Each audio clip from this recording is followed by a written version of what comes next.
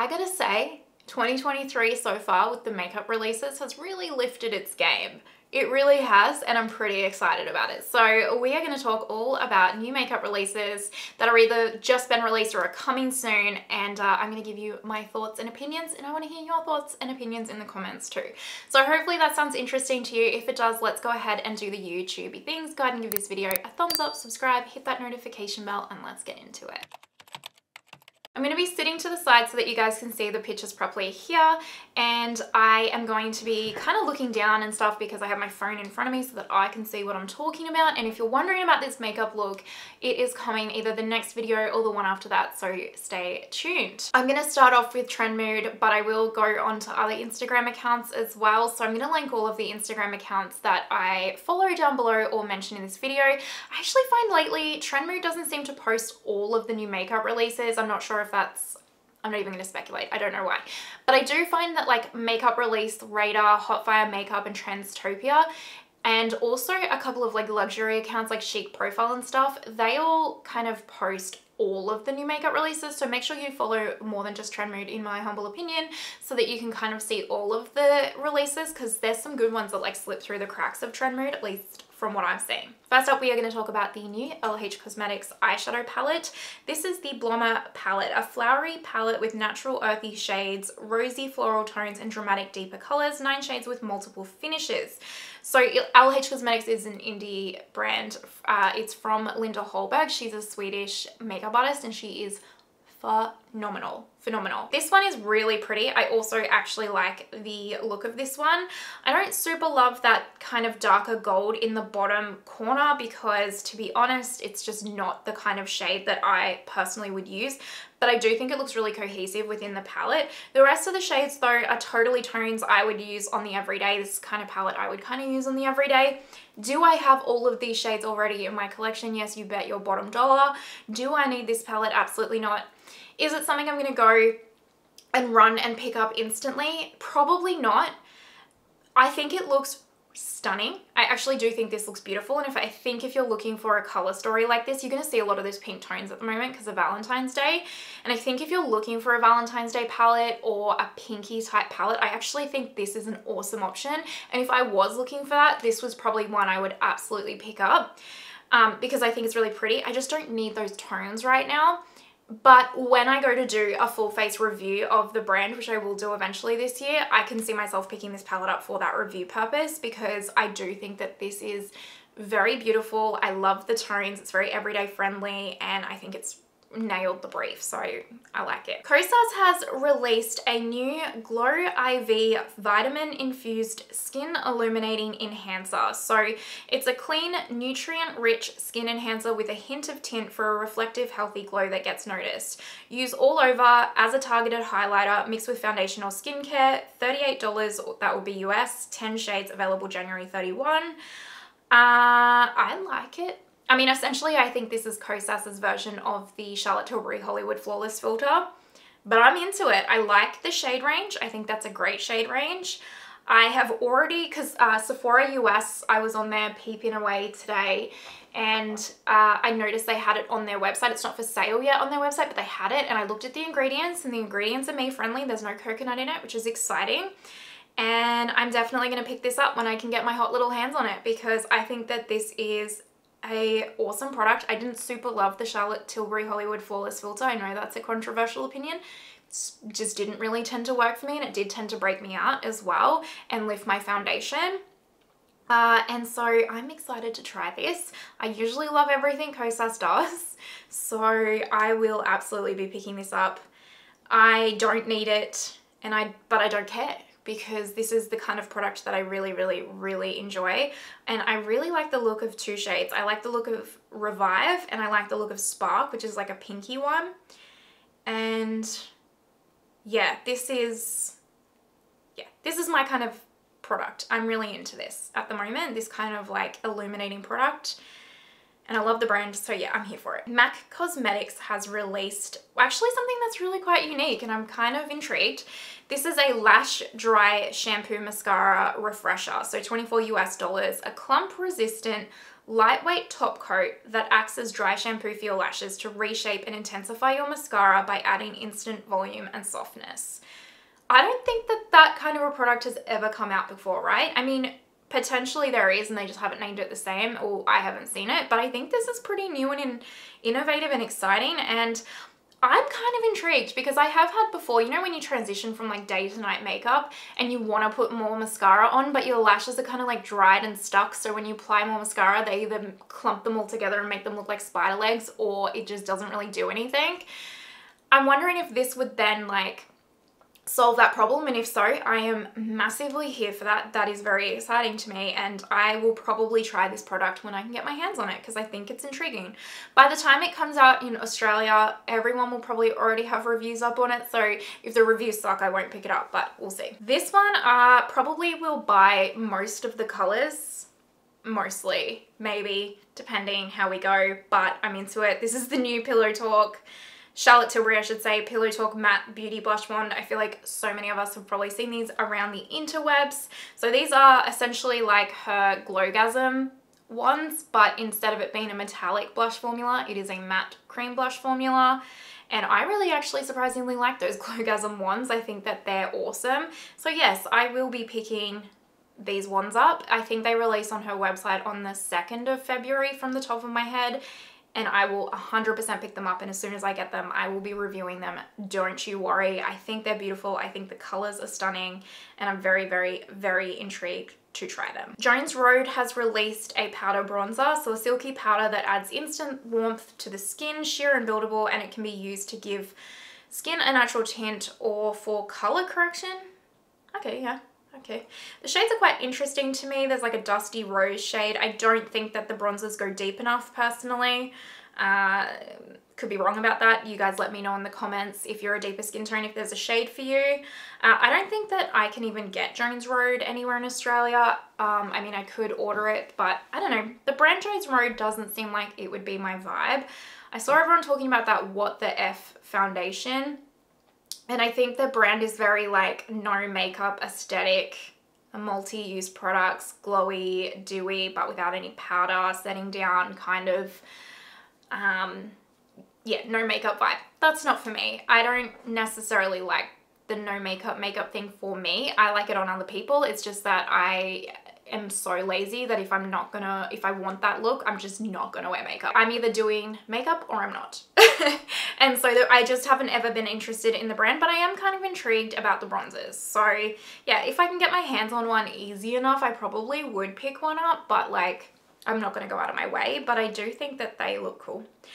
Danessa Myricks is releasing the Yummy Skin Blurring Balm Powder Flushed Matte Color for Cheek and Lip. Yeah, I'm gonna pick this up. Unless everyone's got them before me. Actually, I did see Tanya B. Wells has a review up, so I need to go watch her review. I 100% am gonna pick this up. I think that looks super cool. The Yummy Skin Blurring line is so intriguing to me because I hated the Yummy Skin primer and foundation, like hated them. Part of the reason was they were so heavily fragranced, but a lot of the reason was I just also didn't like the products. But I really, really like the Yummy Skin Blurring powder that she's got, like the balm blurring powder. I think that's an awesome product and the formula works really well for my skin. So I'm super intrigued to pick up one of these blushes and try them out. It's got to be like cream blush season, right? And I'm here for it, and I like the shades and I want to try them. Tarte is releasing the Shape Tape Blush Tape, or I guess it's Blush Tape, just Tarte Blush Tape, I guess. Essentially a rip-off of the Charlotte Tilbury Glowgasm ones. Will I pick one up? Probably. I'm trying to get my hands on one of the Tarte like Shape Tape contour ones that they've just released. I had it in my cart on the Tarte website because I was going to get it and compare it to the original contour one. You know, I'm sure everyone's doing it, but I was going to do it as well. And I kind of waited too long and then they all sold out. So I missed the boat, but I probably will pick one up. I'm just interested in the formula. I thought the shade range, surprisingly from Tarte themselves, the contour one things that Tarte just released, I thought that shade range was a lot better than the Charlotte Tilbury one. So I was interested to try it, and these look kind of pretty. So yeah, I'll probably pick one up eventually. I really probably will. I have a full dedicated video to this product release already, so I will link that down below for you if you want to see more thoughts on it. But this is the Pat McGrath Labs The Love Collection. Actually, fun fact, the day that I'm filming this is the day that it's getting released.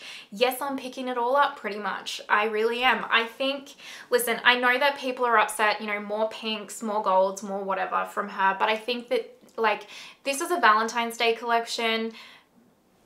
It's what you're going to get for a Valentine's Day collection. Do you know what I mean? Just like when you look at all of the other brands that are releasing their Valentine's Day collections, they're releasing those pinky tones. And I know that the argument is, yeah, but she only releases golds and pinks and all the same shades. But I would argue, like, even if you look at, say, Natasha Denona, yes, the color stories are different, but there's a lot of similar tones. Not exactly the same, but there is a lot of similar tones in those collections as well. So I think people are just... I'm critical of Pat. I don't agree with Pat's customer service lately. I really don't. I didn't super love the sticker for the Midnight Sun on the Mothership palette either. So there is definitely things that Pat has done recently that I'm like side-eyeing, absolutely. But I do think sometimes people are being a little bit harsh, or maybe their expectations are a little bit too high from her. Like, it's like, seems like she can do no good. Do you know what I mean? So I don't know. Take with that a grain of salt. That's just my personal opinion. For me, I really, really think this is a beautiful drop. I love the eyeshadow palettes. I have been asking for an all matte eyeshadow palette from her for a long time.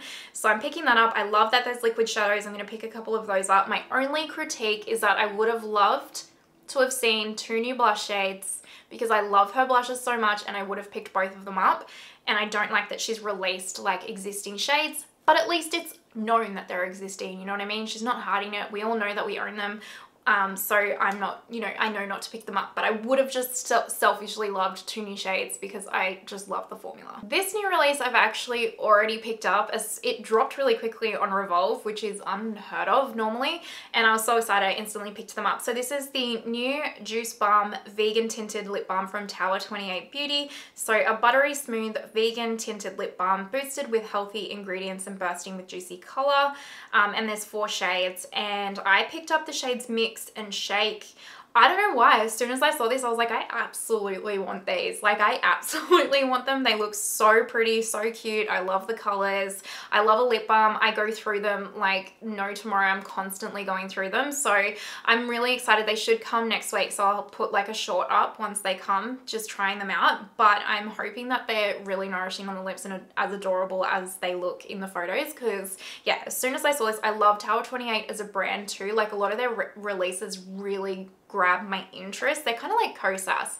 Like them and like Kosas and Tower 28, whenever they release something, I'm like, what are you releasing? I'm very intrigued. I want to know, because I very rarely meet a product from those brands that I don't like. But yeah, instantly was like, I knew I wanted them, and as soon as I saw them available on Revolve, I picked them up straight away. I'm into them. One other thing that I wanted to talk about from Trend Mood was this Cherry Tom Ford drop. So I know you guys would have seen a lot of this all over the net already. The Cherry Smoke and the Electric Cherry perfumes have already dropped. They're live. You can buy them. But I want to talk about the new eye color quad, because look at that eye color quad. It looks stunning. Stunning. I am so into this. It doesn't appear to be a cream formula, but I'm really hoping it is his cream formula, because that's my favorite formula from him. And this color story is amazing, and I can just see how good it would be in that cream formula. But regardless, yes, I will 100% be picking this up. Look, I have not had really anything bad to say, if anything bad to say so far, about these makeup releases. And that's what I'm telling you. Like, last year, if you look at my makeup releases, most of them, I'm like, this is a snooze fest. I'm over it. I could care less. This year, I'm like, I was planning on cutting back because I was expecting it to be like last year where it was really boring, and now all of a sudden I want freaking everything that's getting released, okay? I get it. I'm not gonna get the lipsticks. I don't need any red lipsticks, but that quad is coming home with me. I'm just switching over to Trendstopia for a couple. Lethal Cosmetics is done, like, has just released a new launch or a new collab.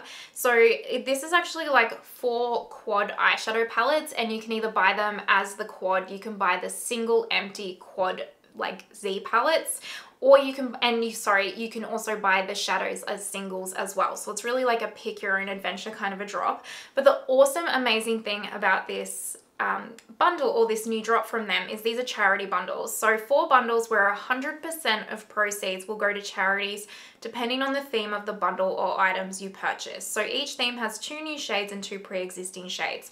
From what I've seen, the existing shades are the mattes and then the new shades are the metallics. So there's a rescue bundle, a nature bundle, an ocean bundle, and a wildlife bundle. And then depending on which bundle you pick up, it's going to depend on what charity that will go to. But 100% of the proceeds, that's what it says, 100% of proceeds are going to charities. And I just think that's amazing. And I also think the quads themselves are very cute. They really are. For me, if I was going to pick anything up from this launch, which I probably will, I would just get the single metallics because I have pretty much nearly all their matte shades. At least the ones in here, I'm pretty sure I have nearly all of them. So I would just kind of pick up the single like metallic shades, and then I've got MTZ palettes and stuff. But I think this is really cute, and I think if any of these color stories really speak to you, this is an awesome way to try the brand, especially knowing that the 100% of the proceeds go to charity. I just think that is really, really an awesome idea. I've gone over to Makeup Release Radar now because I want to show you guys Vive is releasing cream blushes. Yes, they are. So this is the Sunset Blush Balm. So yeah, I mean, it is cream blush time.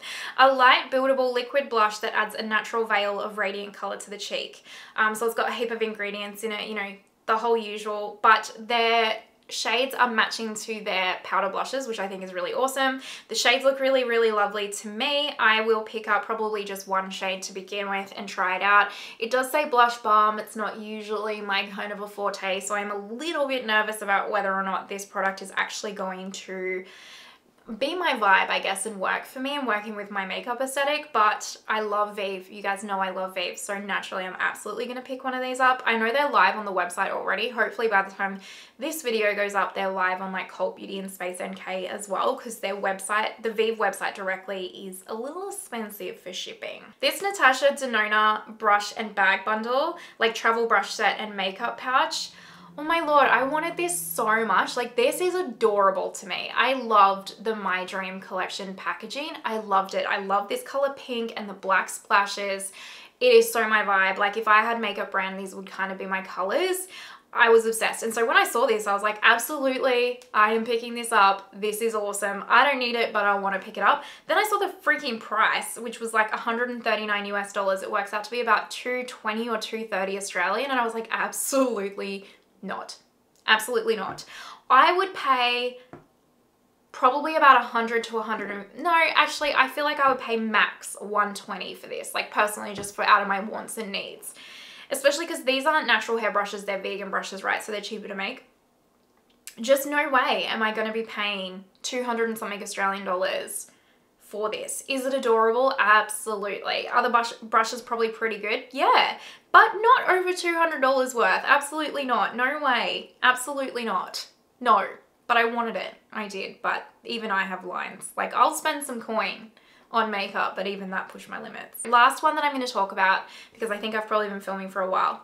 Chantecaille, the Wild Meadows Spring Collection. Now, I did drop that. They've already got this on their website. I put it on my community tab because I know quite a few of you guys actually were interested in this collection. And what I want to know is, because I do think this collection is cute. The lipsticks look adorable, the blushes look adorable, and the palette does look pretty cute. So I do have a question for you, and if you could pretty please let me know in the comments, do you want me to pick this collection up and review it? Because I'm half on the fence about it already. I think it's really pretty and really cute. I've never tried anything from the brand before.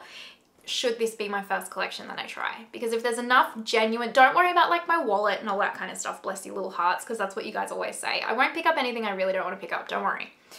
But if enough of you guys genuinely truly want to see a review on this little collection, I will pick it up because I am half interested, and so I'm going to blame you for enabling me, is pretty much what it's going to be. But please let me know in the comments if you do want to see a review. That is going to wrap this video up because I don't want it to be too long, even though it probably already is. I know I didn't really hate on anything. I really didn't. And I swear that is not because I'm trying to kiss any brand's asses or anything like that. I'm just genuinely excited about the releases, which I'm excited about because all last year, it was just very sporadic releases that I got pumped for.